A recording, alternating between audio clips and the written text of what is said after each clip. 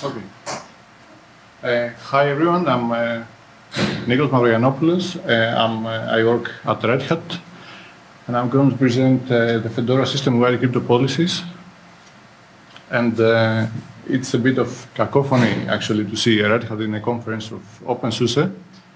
But the point of this talk is to invite for collaboration and see where we can work together. Actually, I cannot see you, so if you want to make any comments or make any questions during the presentation, just make sure you are visible because of the light. So what I'm going to present is I'm going to give you the purpose, why do we need the system-wide crypto policies, the benefits that we see to them, what is the current status as we have it in Fedora, what is the approach we followed, some lessons learned, and our future plans. So, who is me? I work at Red Hat Security Technologies, as I mentioned before, mostly on crypto-related projects. My favorite projects is GNU-TLS and the OpenConnect VPN, and I also contribute to OpenWRT.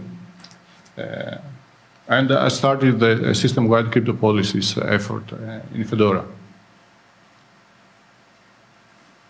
So let's move on to the purpose. Why do we need it? As an administrator, typically, you don't maintain one system. You maintain probably a chaotic situation like this. You have multiple systems, multiple users. Some of the systems are servers, some of the systems are clients. And if we focus on a single system,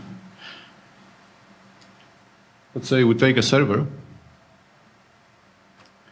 what the server is doing most of the time, it's communicating over the LAN or over the internet with other systems. And if we want to be precise, it's communicating with using CURL, wget, Firefox, Apache, SSH, OpenVPN, or hundreds of programs that you may find in a Linux distribution like Fedora or OpenSuse. And the question now is, how secure is its channel established by this server? If someone connects to this server over Apache, how secure is this question? What is the level, the security level established? If someone here is an administrator, most likely you say either I don't know, or I know for this particular service, but I don't know about anything else. So the next question is, how can we ensure a consistent security level across the system or across the systems we administer? And this is the problem that system-wide crypto policies solve. We apply a consistent default security policy across all applications in the system and all the libraries in the system.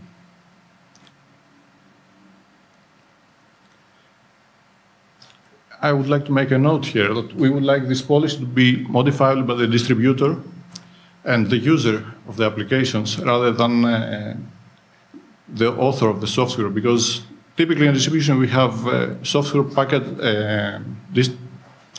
not distributed, but it's taken from multiple sources, multiple authors with different views on security, with different approaches. So you have one application that has, let's say, AES-256 by default used, and it doesn't go lower. And you have another software that uses RC4, and you cannot change it. So that's why we would like the security level to be set by the distributor who wants to set some consistent level on the system. So, how is the problem tackled today? What do administrators do? If you are an administrator, maybe you have already a solution. But the best one I could find was that an administrator goes to a website like bettercrypto.org. He downloads a PDF that tells you how to harden each of your servers or your client applications. So you go through this document, it's 100 pages, and you go, let's say, for the OpenVPN, you go to the section for OpenVPN. For Apache, you go to the section for Apache. you copy these settings to your configuration files, and then supposedly you put a reasonable security level for today to your servers. What happens 2 years later is that these settings that you copied there are already outdated.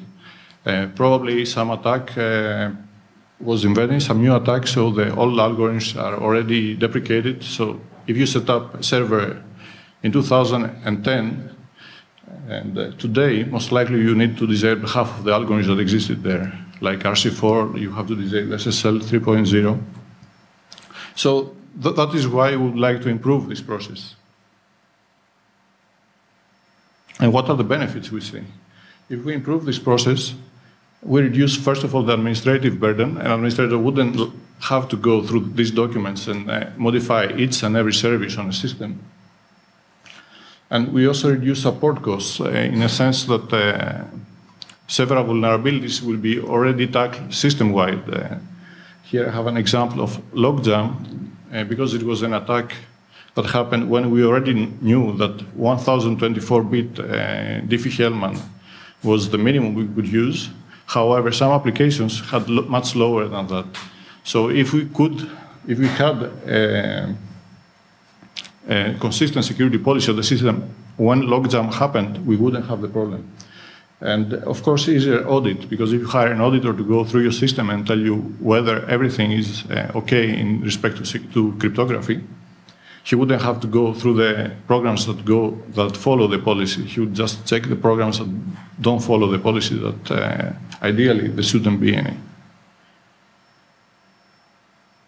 So this was pretty much the theory of it. Let me go to the current status. What do we have in Fedora? We did a first pilot version in Fedora 21. It was simply a common policy for GNU-TLS and OpenSSL applications, so it was mainly a common policy for the libraries. And we selected to have only 3 policies to choose from. One called Legacy, that had every broken algorithm you could think of, like MD5 and everything. Default, which is, we define it to be a reasonable for today's security level, where today's is when Fedora is released.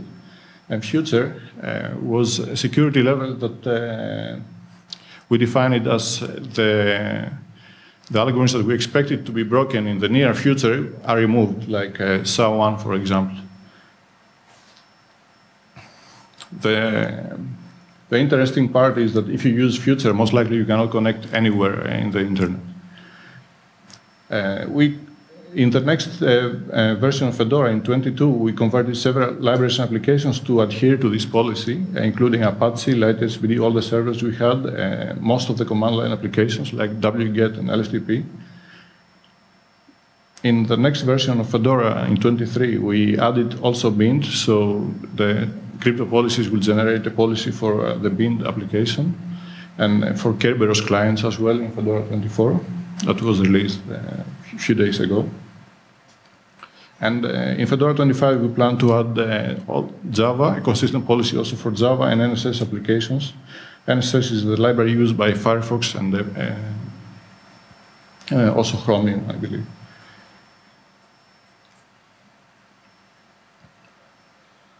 And we try to not involve upstream or to involve upstream as little as possible, but we couldn't avoid it, actually. So we required some upstream patches for GNU-TLS. It's already upstream since 3.3.0, that's a few years ago. In OpenSSL, we opened some pull requests in GitHub, and we discussed it with the developers, but the discussion is still ongoing, unfortunately, after 2 years. And for NSS, it's already upstream the patches that we needed to adhere to the policies. And the way upstream selected was to go through setting policies via a file called pks11txt.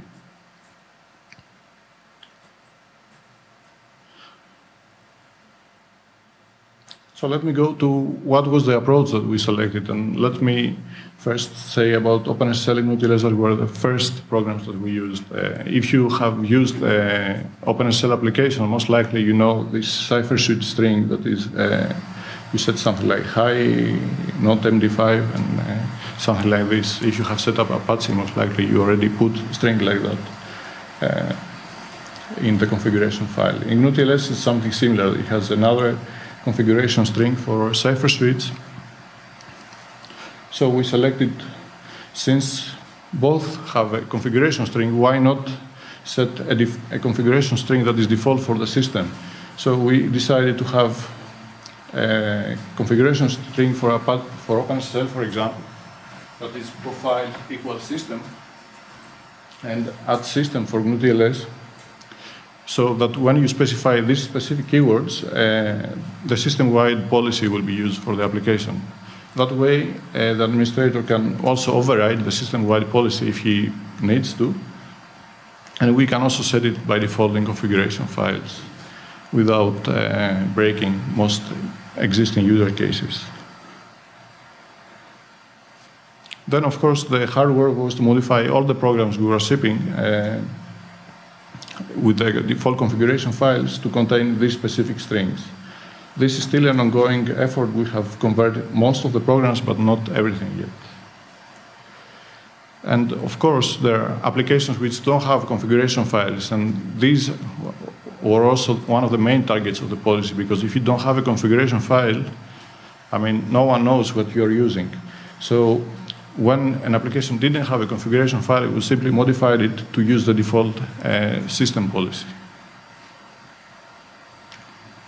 You can see our rules on this URL. I hope I will be able to put online this presentation after the talk. And these are our packaging rules for adhering to the policy for applications in Fedora. And another addition we did was we wanted to warn the packagers when a program was overriding the default settings of OpenSSL or GNU-TLS. Something I didn't mention, that if an application is using the default settings of OpenSSL or GNU-TLS, we made them automatically to use the system-wide defaults rather than OpenSSL or GNU-TLS defaults.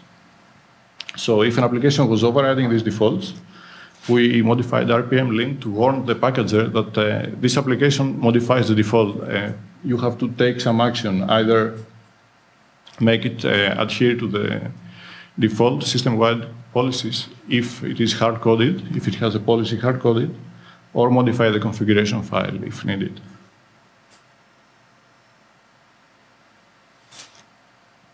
For applications which had configuration files like bind, the name server, or Kerberos applications, we simply generate a configuration file with a policy that complies with the bind, let's say, format.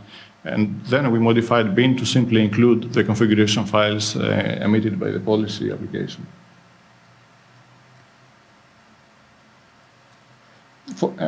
This is simply an example. The policy generate configuration for Kerberos. This is for Kerberos. It just says that the ticket is allowed to be encrypted with AES-256 and AES-128. And then this file is linked from the Kerberos configuration directory. And we also allowed the administrator to opt out by simply deleting that link. Because if, for example, the administrator wants to override this policy, it's easier if he opts out rather than reducing the whole system policy in order to comply with his local requirements.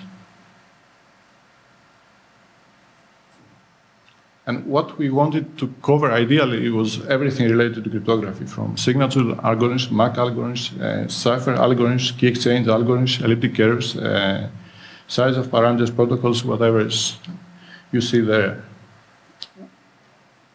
We haven't quite managed for GNU-TLS and NSS. We managed to cover everything. For OpenSSL, because of the default cipher switch string of OpenSSL is restricted to setting only this subset, we couldn't cover everything on the policy. So we rely on the packager to restrict to the acceptable default policy by default for everything else. This is not ideal, but at least for now, upstream OpenSSL developers are not interested in extending their cipher switch string. So for now, we are restricted on that aspect. So I will move on with the section I call lessons learned. It's pretty much trivia out of the development of the crypto policies. What we realized is that we require a smooth transition. If you have system-wide policies, you cannot simply disable an algorithm and expect to release.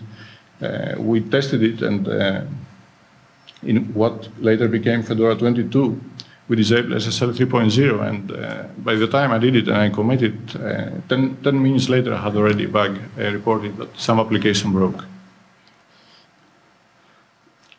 However, with sufficient planning, we could make it work. I don't know how is your process in OpenSuse. In Fedora, we have a process of announcing a change and then waiting 6 months until the next release and doing that change. So we followed this process to disable RC4 and SSL 3.0, and we were pretty sufficient. In Fedora 23, we managed to remove it from most of the system.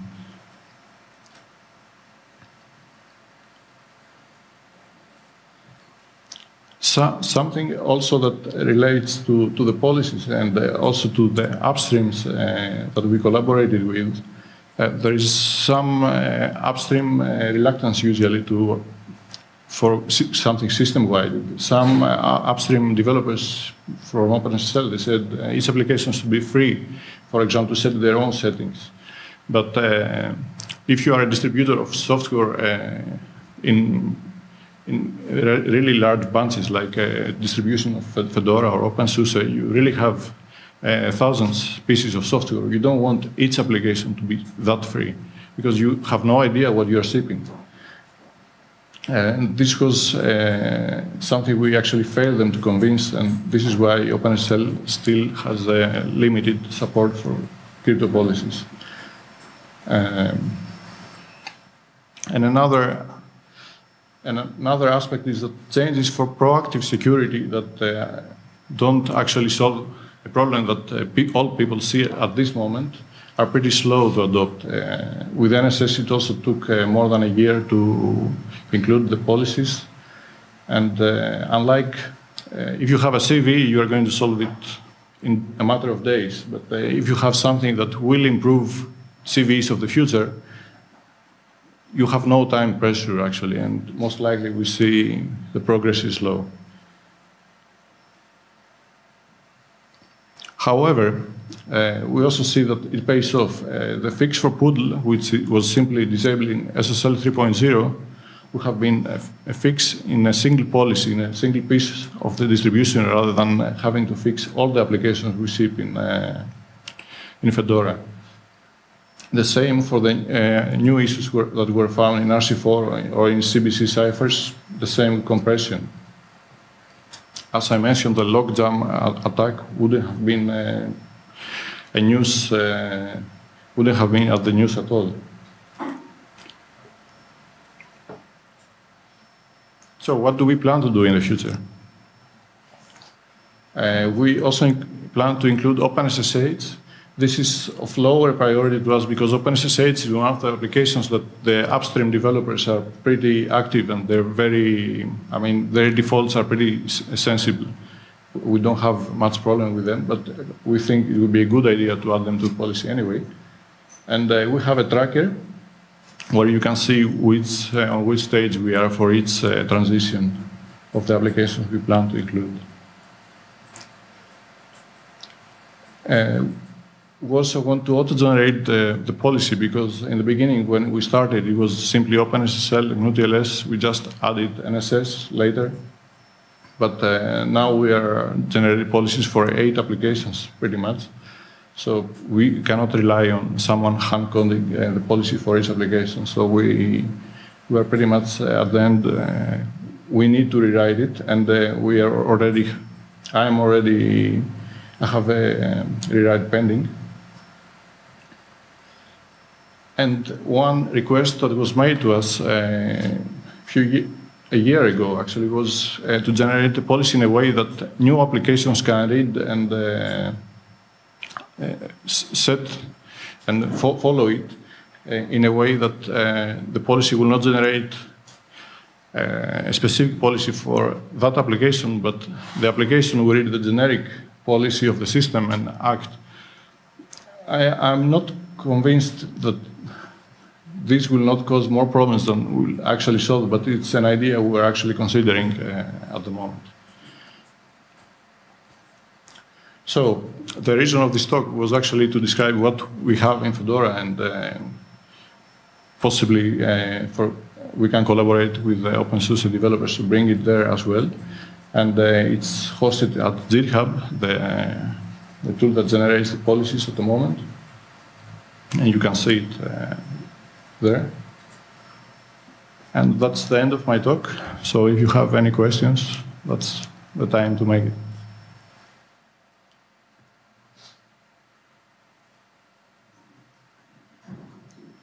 Is there a design way how to do application-specific overrides?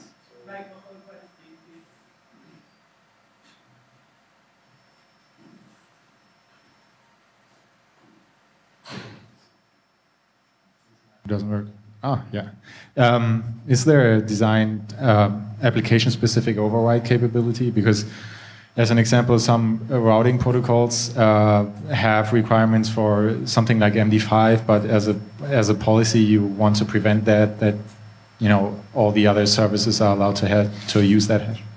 The application-specific overrides depend mainly on the library or the backend that the application is using. For OpenSSL and GNU-TLS, for example, the application typically allows you to override the cipher suite string.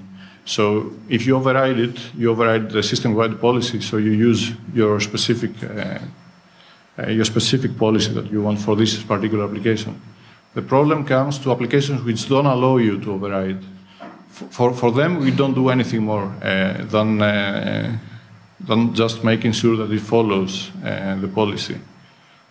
For these applications, if an override is needed, it has to be done upstream with the application. I don't know if that answers your question. We can discuss it further if you want later. How did other Linux distributors react, or did you get your configuration policies into upstream? I'm asking about the feedback of your project. Did you influence other developers, or? We have the upstream parts that we wanted are currently upstream in GNU-TLS and NSS. So these parts we already have upstream, and currently we're at talk with the OpenSSL developers to upstream some parts that we may require. Other than that, we don't require any other upstream cooperation. We are doing it. We can do it by only configuring downstream.